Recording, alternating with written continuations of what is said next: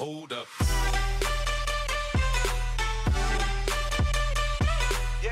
Hey yo, Finn here, and welcome back to another episode of Doki Doki Literature Club. So, as you can see, just switched back to my old webcam is because I am having problems with my new webcam right now.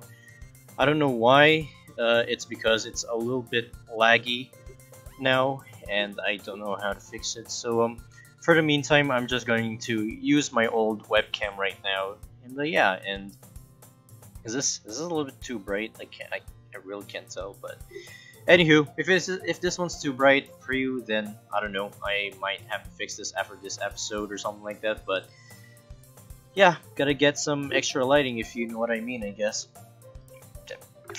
Fix that. There you go.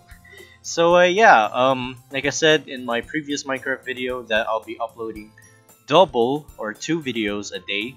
So I wasn't able to start recording today is because I'm having problems with my PC, and right now I just gonna start recording right now. So yeah, before I begin this episode, be sure to leave a like, share it with a friend, and of course, if you're new to the channel, please subscribe. Really does help me out. And yeah, I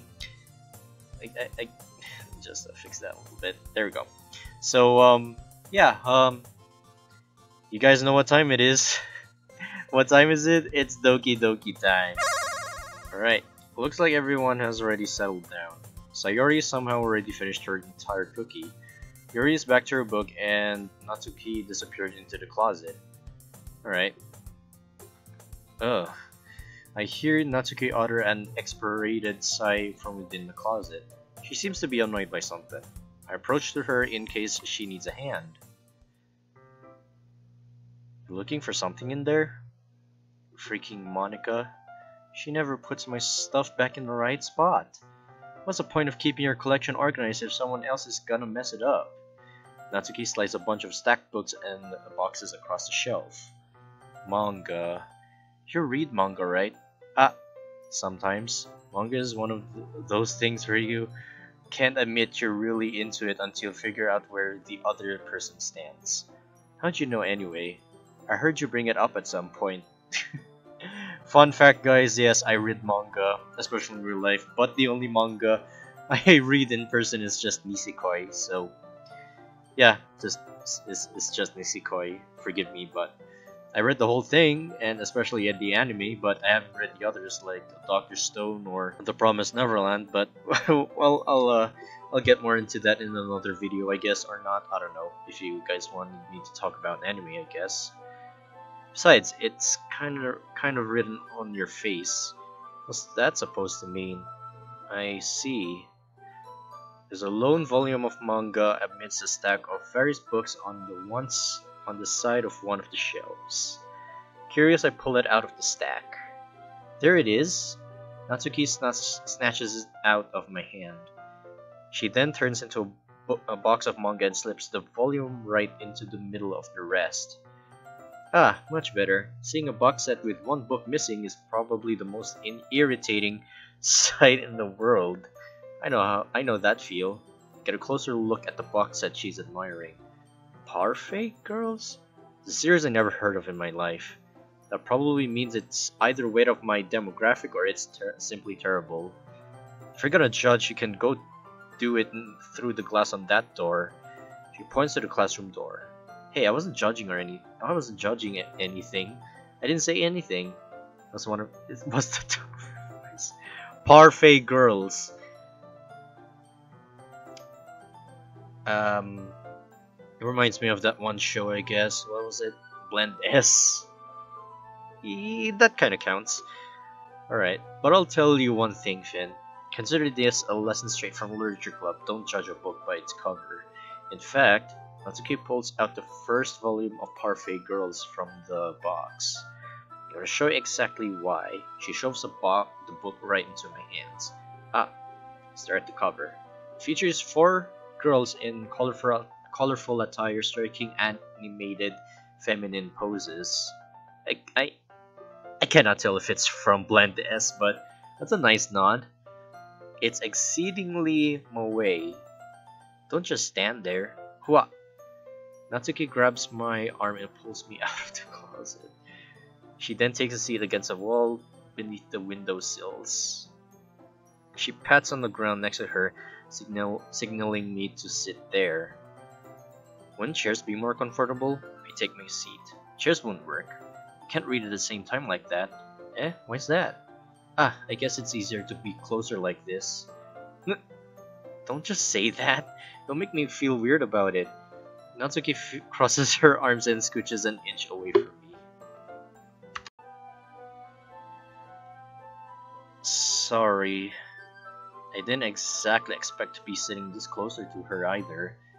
Not that I can say it's a particularly bad thing. I opened the book. It's only a few seconds before Natsuki once again itches closer, reclaiming the additional space while she hopes I won't notice. I can hear her peering over my shoulder, much more eager to begin reading than I am. Wow, how long has it been I read the beginning? You don't go back and flip through the older volumes every now and then? Not really. Maybe sometimes after I've already finished the series. Hey, are you paying attention? I am, but nothing's really happened yet, so I can't talk at the same time. It looks like it's a bunch of friends in high school. Typical slice of life affair. Alright, let me save that there. Slice of life. That's actually a pretty good anime genre. I really enjoy slice of life in anime shows, actually. Like I said, if you've been following my social media, I've been watching JoJo's Bizarre Adventure and right now on Stardust Crusaders. So, I guess that kind of counts. I kind of grew out of these since it's rare for the writing to be entertaining enough to make up for the lack of plot. So, what should I expect from this? Is there going to be plot? Well, obviously. You think I would enjoy something that didn't have a plot? I mean, well, I guess I know what you're saying. A lot of the beginning is about simple things. Like there's a really funny chapter where they're obsessed with a guy at the ice cream shop. But that just helps you get to know the characters. Besides, it's still entertaining. But later on, there are all kinds of drama. Like when they get into their backstories and when some of the romance starts to happen. That's really what makes it so good. And there are many touching parts. Okay. Is that so? It sounds like you really know what you're talking about. Maybe I underestimated you. Hey, wait. What's that supposed to mean? What? Natsuki gives me a little shove. I just meant that I haven't yet seen you at your full power. Good save. This chapter seems like it's about baking. This is just a guess, but is there a lot of baking in this manga? Well, Natsuki pauses for a moment, as if she doesn't want to admit something. Yeah, why does that matter? It doesn't. I was just curious, since you enjoy baking too, right? That's just a coincidence. I just happened to get into baking around the same time I got this manga. Like I would ever get into anything because it's in a manga. I feel bad for anyone that impressionable. Definitely not a coincidence. Oops. There. Yeah, you can see me? Good. I guess that explains Natsuki's interest in baking. Still, of all the hobbies to pick up from a manga, that's definitely one of the better ones. Not to mention, she's really good at it, so who am I to judge? Oh! Hello. I don't know how to take this thing off. I don't know, this... Alright, never mind that. I'm not gonna get into that one. We'll read on for a few more minutes. I finished a couple of chapters at this point. Are you sure this isn't boring for you? It's not. Even though you're just watching me read? Well, I'm fine with that. If you say so. I guess it's fun sharing something you like with someone else. I always get excited when I convince any of my friends to pick up a series I enjoy. You know what I mean? You don't? That's not... Oh, look at her face. That's a adorable face there, I guess. Well, I wouldn't really know. What do you mean? Don't you share your manga with your friends? Could you not rub it in? Jeez. Ah, sorry. Hmm. Like I like I could ever get my friends to read this. Aww. They just think manga is for kids. Manga is for kids. Okay, manga is for kids. I mean, sure, there are different kinds of manga out there. Just like anime, there are different kinds. Like, of course, for the grown-ups and for the kids, there's a difference. So don't judge me on that one, because I'm pretty sure some other otakus or weebs out there already know about this. I can't even bring it up without them being all like, "Eh, you still haven't grown out of that yet?" Makes me want to punch them in the face. I'll be honest with you, that's actually kind of true. I mean, really, that's really kind of true. So, yeah, I just want to punch them in the face for like being like, look at this. See this? See this Madoka Figma here? Yep. This is mine. This is mine. All right. This is 13 years old. This is mine. All right. This is not intendly for kids and stuff. Okay. This is not for kids. I'll tell you that. I'll tell you that. Like, bruh, you really think that this here is for kids? All right. I'm not joking. I'm not joking. This show ain't for kids. I know those kinds of people. Well said, well said. Honestly, it takes a lot of effort to find friends who don't judge, much less friends who are also into it. I'm already kind of a loser, so I guess I gravitated toward the other losers over time. But it's probably harder for someone like you. Yeah, that's pretty accurate. Wait, which part? I mean, I feel like I can't even keep it in my own room. I don't even know what my dad would do if he found this. At least it's safe here in the club room. Except Monica was kind of a jerk about it. I just can't win, can I? Well, it paid off in the end, didn't it? I mean, here I am, reading it. Well, it's not like that solves any of my problems. Maybe. But at least you're enjoying yourself, right? Uh, so? Jeez, that's enough. Are you gonna keep reading or what? Yeah. Flip the page. Suddenly Natsuki starts laughing. Oh, that's a cute face. That's a cute face of hers. Again, I'm pretty sure I'm gonna get killed by my girlfriend by this, but again, it's just a game, but who knows? I totally forgot that happens. Natsuki puts her finger on one of the panels. Minori is my favorite character. You always feel a little bad for her since she's so unlucky. But it gets especially bad when... Ooh, I shouldn't be talking about that yet. Just finish this chapter. Natsuki's voice sparkles with excitement. I'm sorry, let me just take a obligatory water break.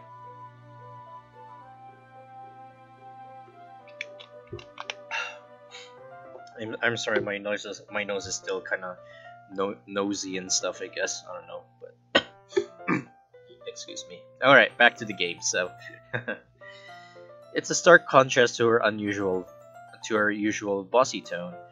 Where she's not used to sharing her favorite manga with her friends, I can understand why. It's hard to express in words a feeling you get when connecting with someone like that, and being able to provide that to Natsuki, for whom it's a rare experience.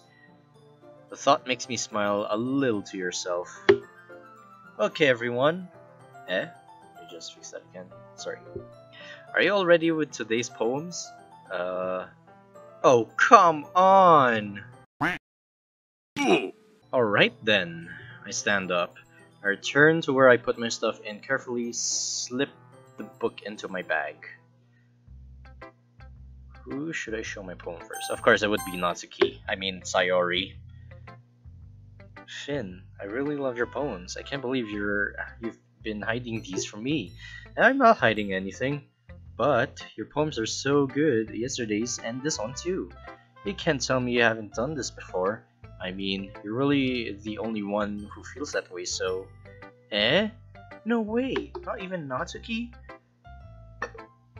Excuse me. Well, I guess Natsuki is the least likely to admit how much she likes something, but I don't think that it's that. What do you mean? Well, I guess I'll be honest about it. It's a lot easier to write poems when I'm thinking about you. Whoa. Stop thinking weird things, idiot. I just meant that you're a really expressive person, I guess. How am I supposed to write poems about my own stupid life? Write poems about my own stupid life. How? Alright, I think I'm gonna take notes here. I think I should make one, I guess. I don't know, maybe at the end of the video or something. I don't know. We'll see. That you somehow make everything in your life an adventure. Even the little things. Like cooking. Let's not talk about that. So yeah. I guess what I'm saying is that I can feel more feelings through you than I can through myself. We have that kind of weird connection. It's your fault for getting in my business all the time. Eh? I don't know if I understand. You never understand when I try to explain things to you, do you, Sayori? I pat Sayori's head. Hey, I'm not a kid, you know. Are you sure about that? Maybe.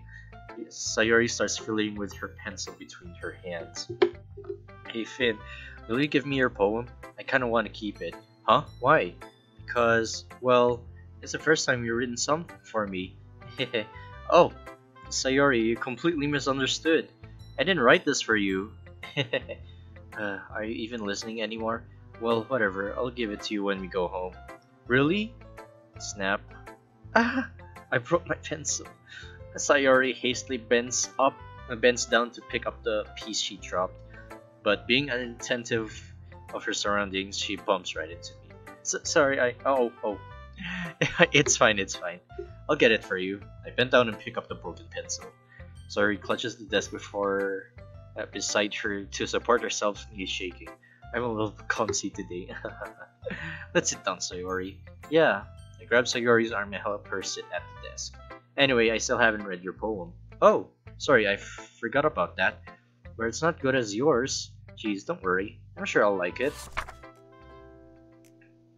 Oh, bottles. I pop off my scalp like a lid in a cookie jar. It's the secret place where I keep my dreams. Balls of sunshine, all rubbing together like a bundle of kittens. I reach inside my thumb and forefinger and pluck one out. It's warm and tingly. There's no time to waste. I put it in a bowl to keep it safe. I put the bottle on the shelf with all the other bottles. Happy thoughts in bottles, all in a row. My collection makes me a lot of friends. Each bottle a starlight to make amends. Sometimes a friend feels a certain way. Down comes to a bottle to save the day. Nope. Dang it! I missed it. Frick. Frick. Hold on, guys. Let me fix that real quick. Hello. Hello, guys. Can you see me? Can you see me right now? Okay. All right. I know I'm not streaming, guys. All right. I'm just saying, just making sure everything else is fine. So, all right. Back to the poem that I missed. So, all right. Night after night, more dreams. Friend after friend, more bottles. Deeper and deeper my fingers go. Like exploring a dark cave, discovering the secrets hiding in the nooks and crannies. Digging and digging, scraping and scraping. I blow dust off my bottle caps. It doesn't feel like time elapsed. My empty shelf could use some more. My friends look through my locked front door. Finally all done, I open up and come in, and in come my friends. In they come in such a hurry. Do they want my bottles that much? I frantically pull them from the shelf one after the other, holding them out to each and every friend, each and every bottle, but every time I let one go, it shatters against the tile between my feet. Happy thoughts, and shards all over the floor. They were supposed to be for my friends who aren't smiling. They're all shouting, pleading, something. All I can hear is echo, echo, echo, echo, echo inside my head. Oh my. Holy crap. Holy... I don't know. Sayori, did you really write this? Of course I did. Didn't I tell you yesterday I was going to write the best poem ever? Yeah, but I mean, I didn't expect something like this coming from you. Monica taught me a whole lot, and I've been really in touch with my feelings recently. I see that. It's almost kind of creepy. Creepy? Well, not exactly. Maybe because I'm so used to you being cheerful. Well, never mind. I'm thinking too hard about it. The point is, it came out good, so you should be proud of it. Aw, thanks. I feel like I was meant to express myself this way. Excuse me right second. It even helps me understand my own feelings a little bit better. Writing is like magic. You've gotten pretty passionate about this, huh? I hope you keep it up. Yeah, writing's the best. I'm gonna keep writing until I die. Don't get ahead of yourself. Okay.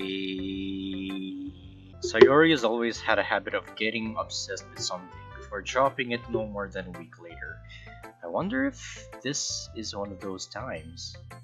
But seeing the passion in her eyes makes it hard for me to be pessimistic. Next one is Natsuki. Natsuki reads my poem. She keeps glancing at me, then back at the poem. By now, she must have read it more than once. Aren't you supposed to be bad at this? Is that a compliment? No, I mean, you know. Natsuki struggles to find the words she wants. I just expected a lot less after what you showed me yesterday. That's all. Well, I guess I just got lucky with this one. Yeah, exactly. You just got lucky, you know. Don't get used to it. You won't always manage to write poems this cute. I mean well written. No, so that's how it is. My poem is cute?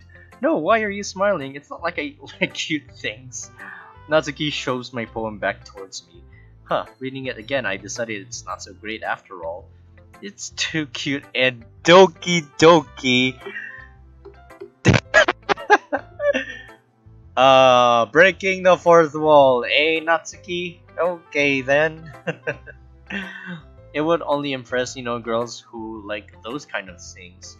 For some reason, Natsuki is incredibly easy to see through.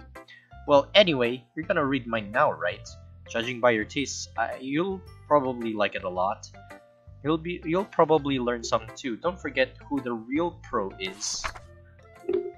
Amy likes spiders. You know what I heard about Amy? Amy likes spiders. Icky, wriggly, hairy, ugly spiders. That's why I'm not friends with her. Amy has a cute singing voice. I heard her singing my favorite love song. Every time she sang the chorus, my heart would pound to the rhythm of the words. But she likes spiders. That's why I'm not friends with her. One time, I hurt my leg really bad. Amy helped me up and took me to the nurse. I tried not to let her touch me. She likes spiders, so her hands are probably gross. That's why I'm not friends with her. Amy has a lot of friends. I always see her talking to people. She probably talks about spiders. What if her friends start to like spiders too? That's why I'm not friends with her. Doesn't matter if she has other hobbies. Doesn't matter if she keeps it private. Doesn't matter if it doesn't hurt anyone. It's gross. She's gross. The world is better off without spider lovers. And I'm gonna tell. Oh. Amy loves spiders. That's an interesting poem, I'd say. Not bad, right? It's quite longer than yesterday's. Yesterday's is way too short. Save that again, I guess. I was just warming up. Hope you didn't think that was the best I could do. No, of course not. Anyway, the message is pretty straightforward in this poem. I doubt I have to explain it. Sometimes you can explain complicated issues with much simpler analogies. And it helps people realize how stupid they're being. Like, anyone would agree that the subject of this poem is an ignorant jerk. Do you know people like that? Of course, it's about everyone thinks my. That doesn't matter. It can be about anything. I wrote it to be easy to relate to. Everyone has some kind of weird hobby or a guilty pleasure. Something that you're afraid if people find out they made fun of you or think less of you. But that just makes people stupid. Who cares what someone likes as long as they're not hurting anyone and it makes them happy? I think people really need to learn to respect others for liking weird things. Well, you're definitely right. At least I can relate to that, and I'm sure a lot of other people can too. It's what I do best after all. I don't like writing unless there's a good message to take away from it. Like conveying emotions is important, but I want to make people think, not just feel. Remember that, I'm gonna write a good one for tomorrow too, so look forward to it. Alright. As for liking weird things, I have a tendency to collect action figures, as you can see here. Like really, action figures, as you can see. My favorite figures are in front of me, so I have weird things sometimes, but well, that's just part of life. You like what you like, that makes you happy, so just ignore what others think of you. So yeah, just whatever you like just makes you happy. So you like what you like, that what makes you happy or something. So yeah, you like what you like. It's yours, not theirs. So if you judge me, I'll kill you. Like really, I'll kill you. Like really. So I'm joking. I won't kill you. Just again, you have your different things and stuff after in life. So just be that way. All right. Next is Yuri. Is it my turn? Let's see how it compares to yesterday's. I see. It's a bit different. I respect you for trying different things, Finn. Were you inspired by Natsuki's poem? Or Sayori's perhaps? Well, I guess you could say that. I thought so. I am happy for you. You don't need to find inspiration in my poems. I write them for myself, not for anyone else. So I don't really need for people to like them or anything. Yuri! Eh? I'm sorry for being blunt, but you're overthinking this a little. Just because our styles are different doesn't mean I dislike your poems. Oh, excuse me, burp. In fact, if I tried to do something in your style, I would probably just do a terrible job. I see. I'm sorry, my stupid mind, it likes to do that sometimes. Anyway, you don't need to be afraid to be a little bit more daring. Metaphors can go a long way. Don't feel like you need to work your brain like turning a bunch of gears. Try letting your mind wander through your feelings and write down the things you see and hear. That's one way to truly enable your reader to see into your mind. It's a very intimate exercise. I see. That's a certainly interesting technique. Thanks for sharing. I have well, an example of that if you like to read it. Of course. This is the poem we wrote for today. Yuri nods and timidly hands me her poem. The raccoon. It happened in the dead of the night while I was slicing bread for a guilty snack. My attention was caught by the scuttering of a raccoon outside my window. That was, I believe, the first time I noticed my strange tendencies as an unordinary human. I gave the raccoon a piece of bread, my subconscious well aware of the consequences, well aware that the raccoon that is fed will always come back for more. My enticing beauty of my cutting knife is the symptom. The bread, my hungry curiosity. The raccoon, an urge. The moon increments its phase, I don't know how to say that, and reflects that much more light off my cutting knife. The very same light that glistens in the eyes of my raccoon friend. I slice the bread, fresh and soft. The raccoon becomes excited.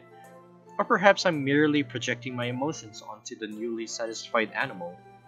The raccoon has taken to following me. You could say that we've gotten quite used to each other. The raccoon becomes hungry more and more frequently, so my bread is always handy.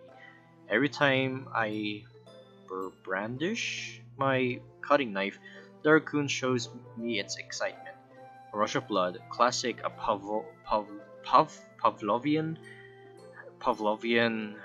conditioning. I slice the bread, and I feed myself again. I was a little more daring with this one than yesterday's.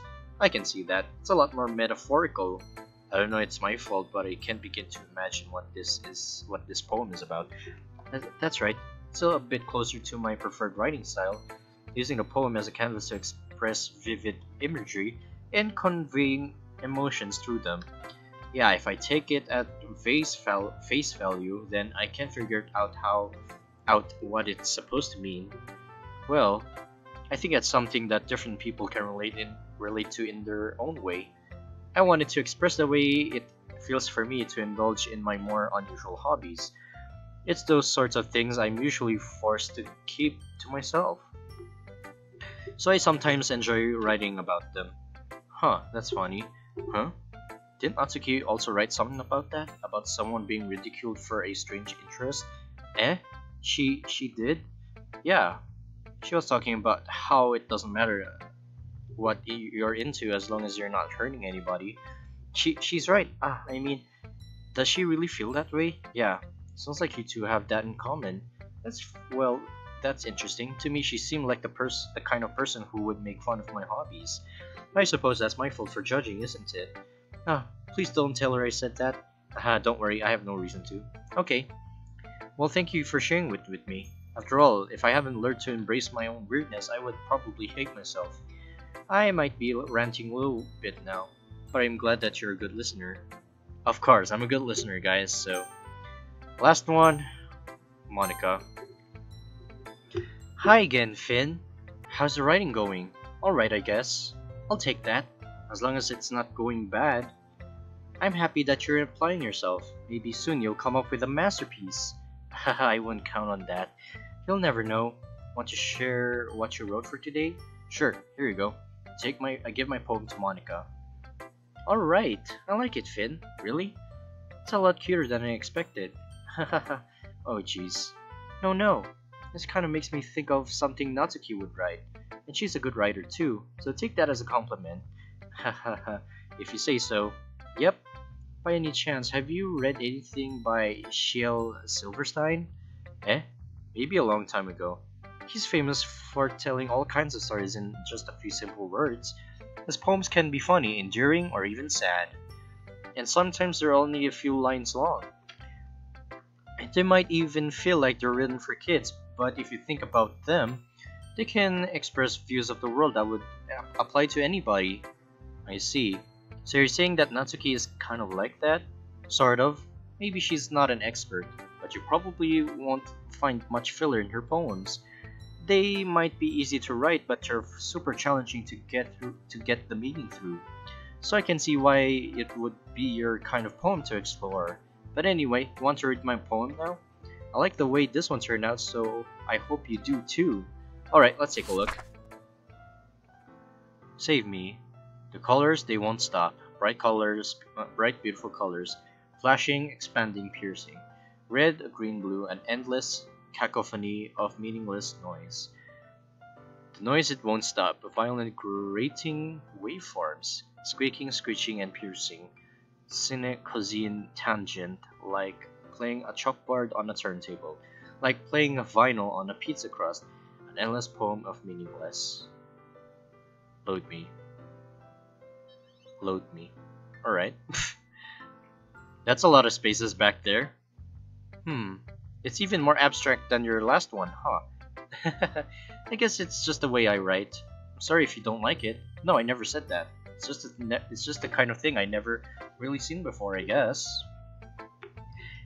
It's kind of like playing with my space on the paper. Choosing where and how to space your words can totally change the mood of the poem. It's almost like magic. The way I wrote the lines are really short makes it feel like they're trying to speak over the noise. I see. It's still hard for me to tell what it's about though. Sometimes asking what a poem is about isn't the right question. A poem can be abstract as a physical expression of a feeling. or a conversation with the reader, so putting it that way, not every poem is about something.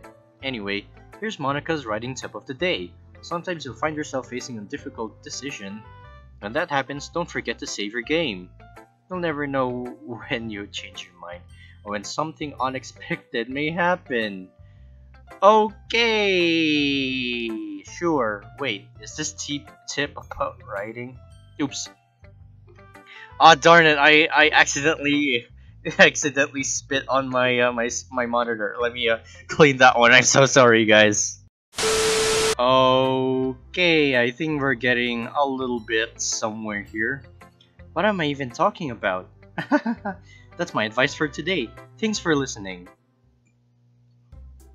Okay, everyone, we're all done reading each other's poems, right? I have something extra planned today, so if everyone could come sit in the front of the room. This is about the festival? Well, sort of. Ugh, do we really have to do something for the festival? It's not like we can put together anything good in just a few days. We'll just end up embarrassing ourselves instead of getting any new members. That's a concern of mine as well. I don't really do well with last-minute preparations. Don't worry so much. We're going to keep it simple, okay? We won't need much more than a few decorations. Sayori has been working on the posters and I designed some pamphlets we can give out during the event. Alright, that's great and all, but that doesn't tell us what we're actually going to be doing for the event. Ah, sorry, I thought you heard about it already. We're going to be performing. Performing? But, Monica? Yeah, we're going to have a poetry performance. Each of us are going to choose a poem to recite during the event. But the cool part is, we're also going to let anyone else come up to recite the poems too. Sayori is putting on all the posters in case anyone wants to prepare ahead of time. Sayori, who's been coloring a poster, holds it up for us to see. Are you kidding me, Monica? You didn't already start putting those posters up, did you? Eh, well, I did. Do you really think it's that bad of an idea? Well, no, it's not a bad idea. But I didn't sign up for this, you know. There's no way I'm going to be performing in front of a group of people like that. I agree with Natsuki. I could never in my life do something like that. Imagining it, Yori shakes her head in fear. Guys, no, Sayori, I understand where they're coming from. Remember that Natsuki and Yuri have never showed the poems with anyone until a couple of days ago. It's a lot to ask for them to ask their poems out aloud to a whole room of full people. I guess I kind of overlooked that, so I'm sorry. But I still think we should give it our best. We're the only ones responsible for the fate of this club. If we start the event and each put a good performance, then it will inspire others to do the same. Excuse me, I'm sorry. And the more people who perform, the better we'll be able to show everyone what literature is all about. Yeah! It's about expressing your feelings, being intimate with yourself, finding new horizons, and having fun. That's right, and it's those reasons that we're all in this club today. Don't you want to share that with others? To inspire them to find the same feelings that brought you here in the first place? I know you do. I know we all do. And if all it takes is standing in front of the room for 2 minutes and reciting a poem, then I know you can do it. Natsuki and Yuri remain silent. Sayori looks worried. I guess that leaves me no choice. I agree. I don't think it's too much to ask. To think that Sayori and Monica have been trying really hard to get new members. The least we can do is help them out a little bit. Well, maybe, but it looks like Natsuki doesn't have any arguments left. Ooh. Okay, fine. I guess I'll have to get it over with. Alright. Phew. Thanks, Natsuki. What about you, Yuri? Yuri dejectedly glances around at everyone else's expectant faces. I guess I don't really have a choice. That's everyone. You're the best, Yuri. This club is seriously going to be the death of me. Oh gosh. You'll be fine, Yuri. But anyway, let's move on to the main event. I want each of you to choose a poem of yours. Alright, you know what? Let me pause. Let me just stop this episode for you guys now. So yeah, I'll just save that, I guess. So yeah, we'll definitely end it here. Well then, another Doki Doki Literature Club episode for you guys, and I guess we're definitely getting a little bit somewhere here, as what Monica said during the poem segment. So spoiler alert, I guess we're almost to that part. So anywho, I know I've been lacking content, so this is also the best I can do as well, so please forgive me. And yeah, so I hope you guys enjoy watching this episode, and if you want to see more Doki Doki Literature Club or any more anime stuff, or of course more Minecraft stuff, so like I said in the beginning, be sure to leave a like, share it with a friend, and of course, if you're new to the channel, please subscribe. It really does help me out, and click on the bell notification on what videos I upload. So yeah, thank you guys all so much for watching. Stay awesome, love you all. FinnTDKMC signing off. See you guys next time.